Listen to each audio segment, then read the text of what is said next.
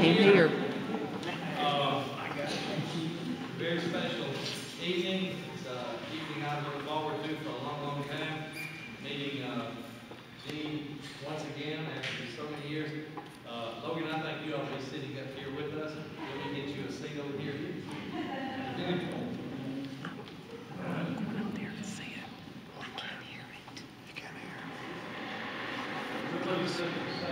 can. I'm going to record it back here. Is it okay? Yeah, it's okay. Yeah, go ahead.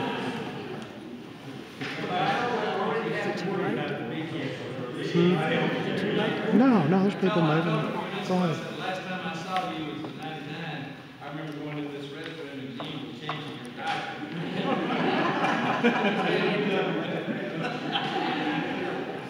But I remember seeing her up in the balcony just before we voted. Well, many times y'all were up there. It was a long process, but we appreciate so much y'all traveling so far to be here tonight. Marcel actually has another job. It's called attorney for the city of Muscle Shoals. And I use my Susie board. Can everybody hear? Put the mic up. And Put the mic up, it's easier to hear. okay.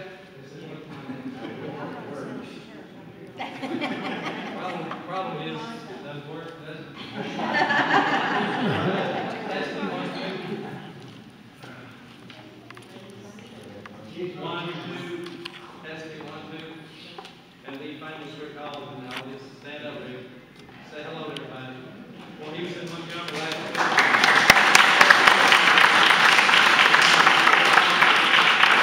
Had this book signing down there, and the governor came by. We had David Bronner. I've never had this to happen. David Bronner called me up and said, "Johnny, man, bring Rick over to my office." So I did after the book signing ceremony. We went up to the 8th floor. Marcel, you're going to find this hard to believe, okay? We went up to the 8th floor where David Bronner's office is, and he was waiting at the elevator to carry us back to his office. And I said, "David Bronner doesn't do that for anybody." Who are you?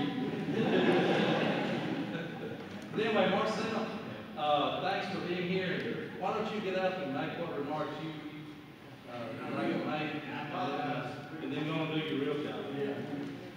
As we said, I have an obligation tonight. I'm left it for a while, but I don't want to hire anybody else while I'm gone. So. But I want to be on this important issue, and it is just unbelievable that it's even before us now.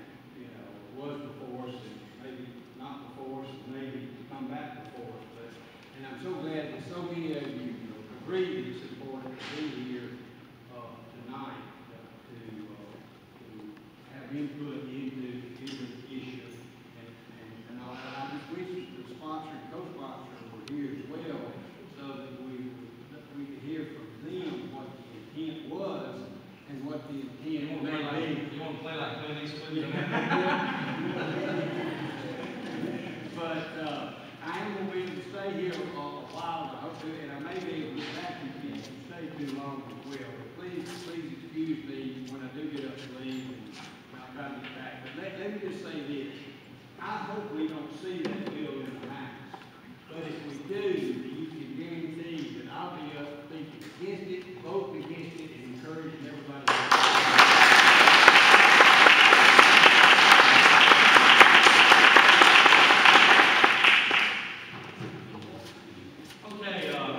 first thing I want to do is I want to refer to a article yesterday in the Times Daily. As I do that, I want to pass this around to everybody so you can see for yourself.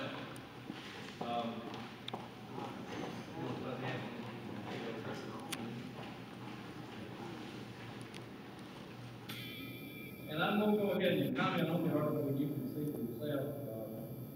The article yesterday said, and it's quoting Larry Stutt, "I have withdrawn Senate Bill 289 and am no longer pushing the issue." Well, ladies and gentlemen, this is simply not true. He is determined to pass this legislation. Many are now saying that this is why he ran for the Alabama Congress. If he should, and this hasn't happened yet, if he should move to indefinitely postpone Senate Bill 289, you can be sure that we'll see it again at a future date. That's why we're having this meeting. That's the only reason we're having this meeting.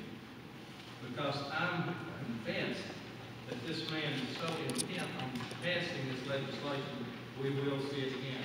Now, the sheet that we handed out at the top of the page is quoting from the article. Get a single, yesterday and the Times Daily.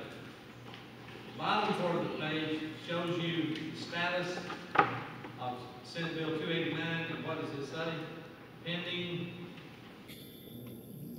committee of origin. What does that mean, Ken? It hasn't moved so far, but it's in a position to move. It could be voted out of committee tomorrow and be on the Senate floor the next day. If you see the words indefinitely postponed there, then it's gone. Of course, he could reintroduce it in a different number, but there's all kind of maneuvering and things that he can do. And that's why, as I said, that's why we're having this meeting. Both Larry Stutt and Tim Nelson were invited to this meeting tonight. We even have chairs for them down there. I'm disappointed, but really not surprised that they're not here. Why am I not surprised? They have repeatedly, and I'm going to show you a pattern, they have repeatedly refused to come to meetings. They have refused to attend scheduled meetings that they were requested to attend by elected officials, county and city officials. Now, if I can get this thing to work, we're going to be in business.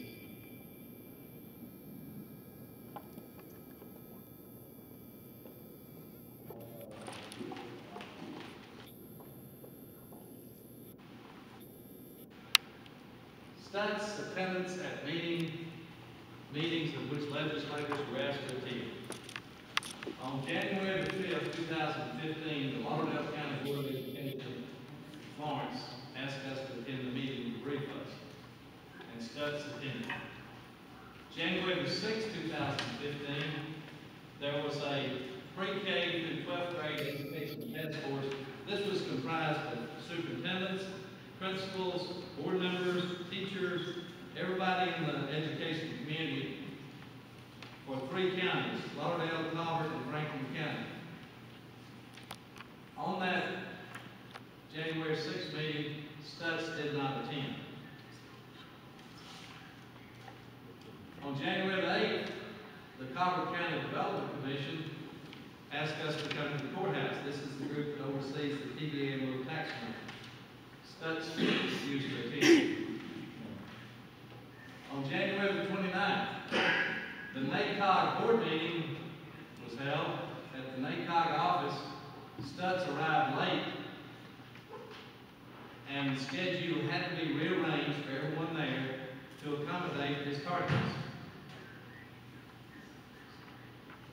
February 2nd, 2015, Calvert County officials asked us to come to the Calvert County Courthouse. Stutts did not attend.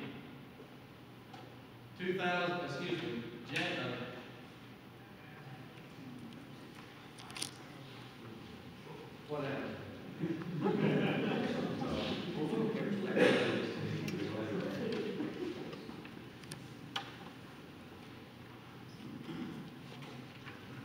Are we experiencing difficulties?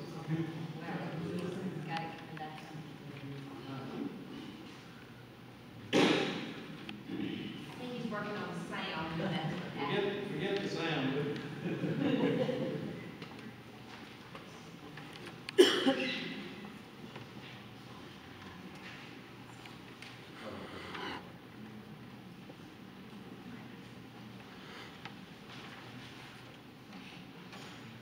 technology is wonderful if it works. Rick, would you care to sing us the song while we